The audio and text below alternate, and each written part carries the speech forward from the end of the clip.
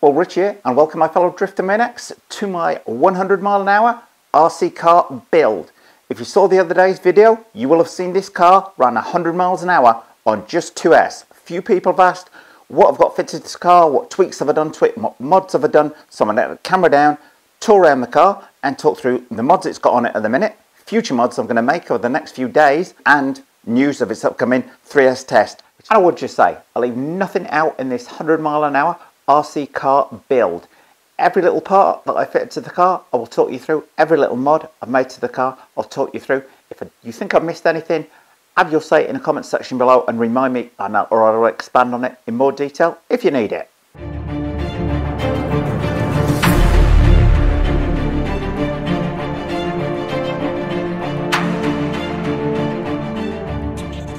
And from the outset, the one thing I would say I'm quite proud of with this car is being able to run it at such stupid speeds. And I've got all those high power electrics in with the stock body on the top. The only modification to the body has actually been a little bit of trimming on this back edge to take into account the long brushless motor wires. But when we get the body off, I'm going to explain why those motor leads are the length they are. First of all, let me talk you through the external setup on the car, things like the shocks, the tyres, etc. Stock shocks and springs on here, 30 weight oil in the shocks on the front, 50 weight oil in the shocks on the rear. At the rear, you will see I've tightened the springs up as much as possible to make that rear end as stiff as possible.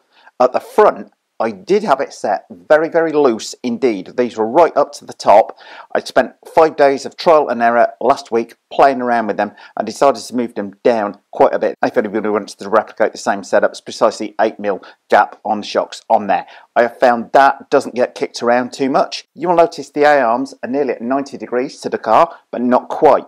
I've put in 2 tiny little droop screws, which is just M3x10s, in each side on there. Now you can do the same at the back, but I've chosen to keep the rear of the car up in the air, so that when you see the car like this from the side, you'll see the front is considerably lower than the rear. My friend Phil Jolly of YouTube speedrun fame advised me to do that. Always have the front of the car lower than the rear. For one thing, if the front's slightly lower than the rear, you are getting some aerodynamic effect with the wind pushing down on the front of the car, pushing it into the ground, whereas if the car's level, under full acceleration, the front actually lifts clear and immediately you've got wind going underneath the car. So I can see the advantage in starting with the car like that. And in terms of suspension setup, I would just say I've put quite a bit of toe in on the car to keep it stable at speed. And if you use that droop screw mod, which I've just shown you, you will also need to adjust the 2 track rods here in order to get the camber of the car right as well. The only other mod the car has got to the suspension at the minute, I've got fitted these metal steering cups on either side. Now the tyres on the car, a lot of people have been asking me about these. They are contact foam tyres. You will know this one needs replacing. Got a few cracks in it. They, like most foam tyres, do not take well when the car tumbles over on its side. The foam tends to get caught on the blacktop, the tarmac, and pull and snap and put cracks in there. So I'm going to replace that one before its next speed run with these new contact foams that I bought from Go Nitro Hobbies on eBay, which is my go-to place at the minute for spare parts on eBay. These are 26mm foams, 37 Sure, link to them below the video, but I highly recommend Go Nitro. They're getting them here in a couple of days from New Jersey and I'm in California. And last thing, before diving to the inside of the car, future mods, Matthew Sim, do check out his videos of his 124019, has sent me a 3D wing design, so I'm going to get printing that off and get the wing fitted over the next few days to help keep the front anchored down. Rear wing, I may leave it as it is, but if it gets damaged like the previous one did, then I might do the Traxxas rear ring that Wltoys RC used. Now, for a look at the heart of the matter, what powers this baby? Well, the other thing I would say is, if you're having any accidents like I did in the past week and busting a few bits in the trial and error of getting this thing to run fast, this is based on a copy of one of the LC racing cars, I think the EMB1, and a lot of those parts are direct replacements for this car, because on my other 124019, this shock tower has bent back slightly because it's not the stiffest of metals on here. Likewise, one of the shocks had a rod bend in it, but I know a couple of people have had that issue. The biggest issue they've then had, like me, was where the heck did you get replacement shock parts, because they seem to be out of stock in this country at the minute. But If you Google the LC racing parts, you can find them in stock at places. That's my first tip of the day on there. Savox servo, taking care of the steering duties. Not ideal at the minute. I typically have it held down just by 2 cable ties. People may or may not disagree with that, but the car only weighs about 2 pounds in weight. So this steering servo is not having a cope with an awful lot in terms of the power needed from it on there. So it's doing the job at the minute. I may get a little bracket made up. I might go out to my local hobby store this afternoon and see if they sell a pre-made bracket, which is the blindingly obvious thing, Richie. Mamba X ESC, probably the single biggest expense of the car. I actually blew one of these the other week on the learning curve of getting this to go 100 miles an hour, albeit a very, very old one. XT60 plug for the battery, which I'll come on to in a second. This brushless motor, 3.5 turn rocket motor. Adjustable timing on the back of the can. You can go from 0 to a full 60 degrees on here. We're set at 40 degrees on here at the minute. You can then bump it up on the B-Link app. That is because I've got a Castle B-Link fitted to the back of the car above the receiver, which is the receiver for a 6-channel Dumbo RC radio. $30 for the radio and the 6-channel receiver.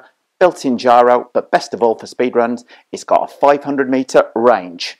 But this rocket motor should give round about 10,800, 11,000 kV with the timing turned right the way up. The reason why I've not gone to the full 60 degrees on here is that when I was reading up on timing, which I don't claim to know a great deal about, they said do not exceed 60 degrees. So if you were to put 60 degrees on here and 20 degrees on through the B-Link, the motor is in effect trying to turn 20 degrees one way before going 60 degrees the other way. Something like that anyway. The mechanics of it did not sound good, so I avoided going over 60 degrees on there. But I'm sure one of the racers out there will explain timing on motors in more detail. The thing of it is, when you increase the timing, you get more revs on the motor, but the heat builds up far faster, and you have not got room to fit a fan in here any way, shape or form. The reason why the leads are so long, somebody said, oh, you're wasting current on there, Rich. It's nominal given the distance it's having to travel. The reason for this wiring being so long is by routing it around here, out the back of the car, it can fit the stock body on. If you were to try and take it this way, there's simply not enough space, which is did to start with, and the stock body wouldn't fit on the car. So that is the reason why the motor wiring goes round like that. I spent quite a bit of time tidying up the wiring, making sure none of it is too near the drive shaft. In terms of gearing, the car is just running the stock gearing. And somebody might say, oh, you might be cheating, Rich, you've changed the gearing under there. So you'll have to take this on trust because I ain't taking all this apart just to prove a point. But it's running the stock gearing on there. Albeit, while I say the gearing is stock, it's both a new metal pinion and spur gear that I fitted to the car. Still got the stock drive shaft, although I did bend a drive shaft last week. The chassis has actually survived intact on there, but it obviously flexed and bent the car at some point. So what's powering the car? Well, on its 2S 100 mile an hour run the other day, it was powered by this 2000 milliamp 50C Electron Pro pack on there. Now that has got a 14.8 watt hour rating. So what, Richie? But my next trial with the car is going to be with this Genzace 2200 milliamp pack, which I purchased 2 of these the other day, 50C rating, 16.3 watt hours on there. Why did I buy 2 of them? Well, that is so I can play around with squeezing the 2 of them in to the tray that way. Now I might need to do quite a bit of work with the battery leads and I may struggle to get the stock lid to stay on there, but I've got a parallel adapter. So with these 2 fitted, I wouldn't just be running with 14.8 watt hours, I'd be running with 32.6 watt hours of power in this car, which has got to make a difference to being able to give that motor the power to do what it wants. And I did mention I was slightly nervous over the 3S test. I've got a Genzace 2200 milliamp 50C pack, which in the other version I've built of this car already ran 104 miles an hour with a Castle 6900 kV motor in there and a sidewinder full combo. So I'm quite confident we should be getting to some serious speed with this on board, and that is 24.4 watt hours on there. Now the Castle B-Link is fitted to the car. It allows me full adjustment of this Mamba X ESC. You can adjust every last little parameter, from adjusting the timing for the motor, punch control, braking percentage, throttle curve, brake curve. Everything can be adjusted via your mobile phone via that little B-link. I don't run it on the car all the time. I tend to, when I've got it set up how I like, I will then take it off of the car completely, but I've still been tweaking this around as I was doing in the video where I did 100 miles an hour, so that is where it is on the car. But from day to day, I remove that out of the... Now, I did mention future mods like the 3D wing that I'm going to print from Matthew. I'll put a link to Matthew's channel below the video because he's doing some great stuff with this car. I have got these new metal CVD joints. I've made of a hardened steel because when it had its 97-mile-an-hour crash the other day with this car, the front CVD shaft has been left with quite a wobble in it. I'd actually bought these to replace the rear drive shafts because the same thing happened when in a tumble while I was practicing and getting the car dialed in. One of these rods pulled it loose. If the wheel then flops away from the car, the drive shaft drops out completely on like a 1,000-foot lot. There was no way I was even bothering looking for it. But you can fit these all round the car. So I've actually got 4 of these on order, but only 2 have arrived so far. So this afternoon, I'm going to swap out that bent front one. And when the next 2 come in, I'm going to fit them to the rear as well. So we'll have metal CVDs all round. And from reading reviews of these, people said the car, and particularly when they fit them to the 144001, as an example, runs much smoother with them fitted. And if anybody is wondering why my hands are green, I've been helping Isabella with that science project earlier on today. Now, one last mod of which I would like some fan input on here. I did mention I'm going to try it with the 2S packs squeezed in there, but they may be a little bit tricky to get under the stock body. The other option is remove this rear wing and potentially run these 2 batteries or a large 3S pack on there and this speed run body. It's actually from my Traxxas Fortec, but it's not too bad a fit, and I could get another new one of these maybe and cut the rear arches out on there. What do people think of that idea?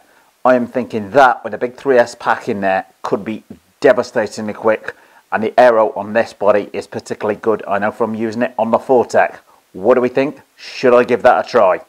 I will point out it is going to require me to make some custom-made mounts up in order to mount the body onto the metal shock mounts.